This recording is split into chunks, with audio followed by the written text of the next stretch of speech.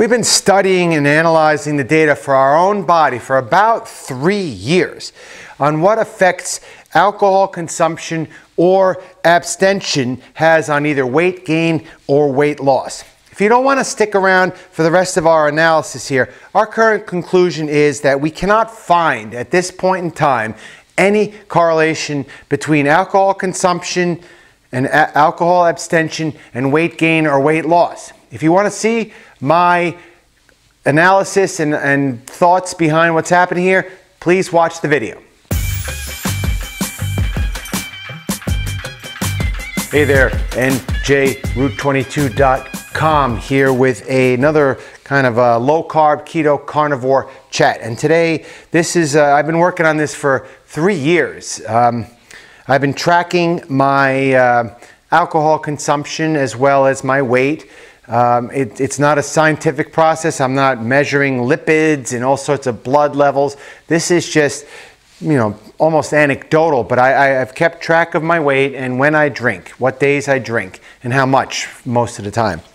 Let me give you a little background here first. Back when, over 10 years ago, when I had the standard American diet, we were extremely high carb. My favorite foods were pizza, burgers, French fries, White Castles. I was all over the map. And over the course of my life, as I went from adolescence to adulthood and beyond, I don't know if you can go beyond adulthood, but you know, I may have had a beer belly, and our choice of booze as we were, you know, socializing and living our lives as adults was beer. I liked my Coronas, I liked my Guinnesses. I drank a lot of beer. I guess you could say I have beer belly. And in our case, when we drank alcohol, and I believe this is the reason why many people gain weight and they attribute it to alcohol, is because after I went out with my friends and it was like 3 in the morning, we'd go stumble home literally, and I would stop at the pizza place that was open till 4 a.m. and I would get 5 slices of pizza or garlic nuts or empanadas. I would get home and I would sit on the sofa and I would eat pizza and I would pass out like a disgusting fat slob. I may have been at one point in my life 300 pounds. That's land monster status for sure. I never saw it on the scale, but I remember being close to that. Very close. So what happened a little over a decade ago, I became low carb. I started learning about the blood sugar and insulin and ketosis and all this other stuff. And, you know, with just raw, very vague general knowledge, I lost about 75 pounds very quickly. I think I got down to about 2.25. And, you know, I was still drinking beer here and there and this and that, but you know, 5, 6, 7 years into the low carb, I switched to red wine, and I stopped drinking beer because beer to me was gassy, and it was kind of impeding my weight loss. And I even did a cheap wine vlog here because I even just a couple of years ago I was still drinking red wine, but like I said, we got down to about 2.25, and my goal was around 180. I'm 6'4". You can't tell from this video, but I'm 6'4". So, and then about 2 years ago, I discovered the zero carb / carnivore plan, and I lost about, very gradually, I lost another 25 pounds, and I got down to about 200 pounds, and maybe at one point even 195. And I was very happy, and I still drank alcohol almost every day, red wine, every day. And I was losing weight, you know, pretty consistently. But we reached this point in our life, you know, we're not spring chickens, and if you have enjoyed alcohol recreationally for decades, a couple decades here and there, it was starting to have an effect on our body, and you would feel it in your, you can't feel your liver, but my pancreas, maybe my gallbladder, I wasn't feeling right. And in the last 6 months or so, we gained about 10 pounds. So we got back up to around 210, and it wasn't changing. So I decided I'm going to start monitoring, like almost hyper intensively. I was monitoring my alcohol. And mainly because I wanted to heal this. Not for weight loss. I didn't really care, or I wasn't thinking about it. I wanted to get rid of this pain in my side. But you know, a byproduct of this experimentation with abstention from alcohol was also to see if it had any effect on our weight.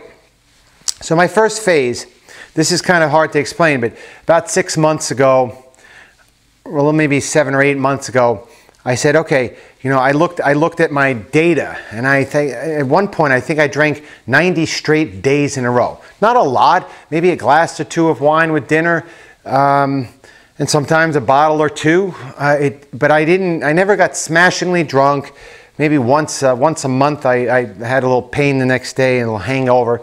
But I enjoyed alcohol mainly because it helped me go to sleep, and that's what a lot of people use it for. It's like a little crutch to get to sleep. So my first phase was like, I'm going to start consciously taking days off. Even though I wanted to drink, I said I'm going to take some time off from drinking. And the first phase was about 4 months long, and I was taking about 15% of the time off from drinking. It sounds like a lot, but it's really not. It was like every 2 times a week I would stop drinking, if that, 1 or 2 times a week, just to have a break, to give my liver a rest, or my pancreas, what have you. And while that happened, there's kind of a timeline here, because I did this at the end of the last summer. And while I did this, pause in drinking, or just an occasional day off, I gained about 10 pounds. And I did a video about doing this weight gain, and I wasn't sure if it was just less activity from the summer, or because I dabbled into this low carb ice cream nonsense. And I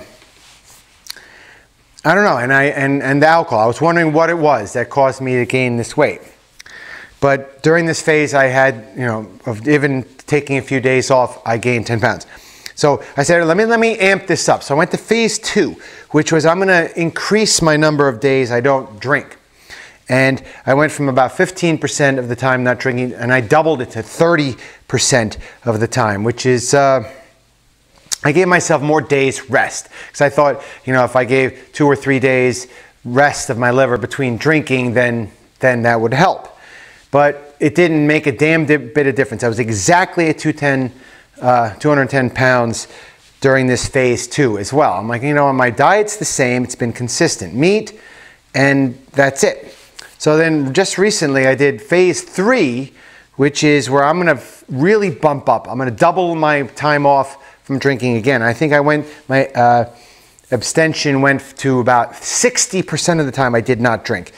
I mean, to drink 4 out of 10 days still sounds like a lot. Most people drink 1 day a week, or not even, once a month. But I mean, I even took 2 weeks off in a row, which was, it gets easier. Every time you go 3 days off, then you take 4 days off and 5 days off, it gets easier. It becomes like your sleep doesn't get affected anymore, and you really don't have any stress about drinking. Although there are certain stressful things that happen in your life that make you just want a damn drink. So I did this phase 3, and I took more than 60% of the time off from drinking, and I still didn't gain weight or lose weight. I was exactly the same. I'm like, what the F?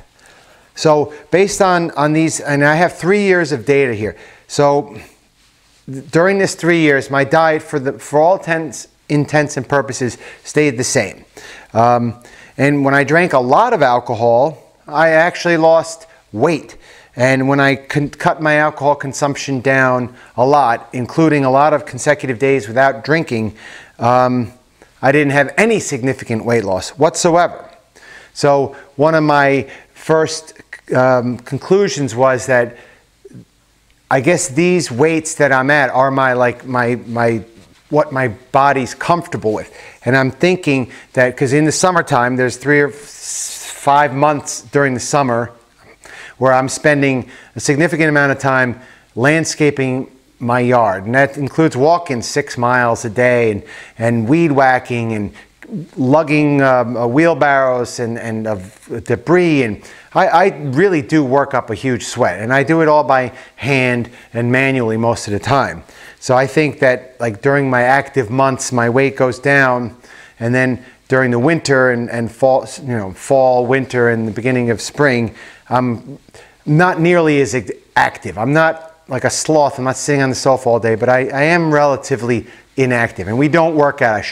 I should mention that we don't go to the gym. We don't have time. If I had time to go to the gym, things would be a lot different. So those are my correlations. Like alcohol abstention didn't cause me to lose weight, and the days where I drank 90 straight days, I lost weight, and that all had to do with during the summer. So I really think activity is somewhat important here. So, but what I'm going to do next is I'm going to try. I don't know when I'm going to start this, but since I've already determined that alcohol consumption really doesn't make me gain weight and alcohol abstention doesn't make me lose weight, I'm going to try a different method now. I'm going to try a 1 on, 2 off. Like one day I'll have a drink or 5, and then I'm going to try and take 2 days off in a row before I drink again. And then one day and I'm going to try very hard not to drink 2 days in a row. I'll do 1 on, 2 off, 1 on. That'll give me up to about 66% of the time I will not be drinking. So that's even more than my previous abstention method. And we'll see if that works. And then I'm going to go even further than that, perhaps, because I'm doing this mainly for my liver and pancreas and gallbladder. I don't think drinking every day is good for my body. And then if I go on, I may get to the point where I'm just drinking 2 days a week, which is only 8 days out of 56 days, which is like pushing 70% of the time not drinking. And then if possible, I may just switch to just the 1 day a week, like a Friday or Saturday, like a weekend enjoyment, and then take the rest of the time off. And then, I don't know, maybe it's possible I could just not drink at all. I know a lot of people have succeeded because there's no real upside to drinking alcohol at all. And I'm going to end this right now. By the way, just please hit the like and subscribe if you like my discussions. This is just honest talk from a real person. I'm not influenced by any medical corporations or sponsors. But what I want to talk about is I've always believed that your body cannot burn stored body fat when there's alcohol in the body. The alcohol processing has to be done first, then you can go and burn stored body fat, which it doesn't really make sense to me, because even with alcohol in my body, I was losing stored body fat. But I guess my point is maybe 2 weeks of not drinking is not enough. Maybe I need 90, 30, 60, 90 days, or just complete abstention and giving up alcohol altogether before the effects, the negative effects of alcohol may actually come in. So like I said, 2 weeks had no impact on my body weight with the same exact diet. So activity and 0 alcohol could turn me into a 6% body fat person. We're at, I don't know, 14%, 13, 14% right now. So that's it. Please, again, hit the like and subscribe. This is just a discussion. I hope other people are going through these same things, and it's not just a polarized black and white, drink or don't drink, I think people have to go through the motions to understand what works for them and experience what it's like. It's just not following. I'm going on and on. I'll see you next video.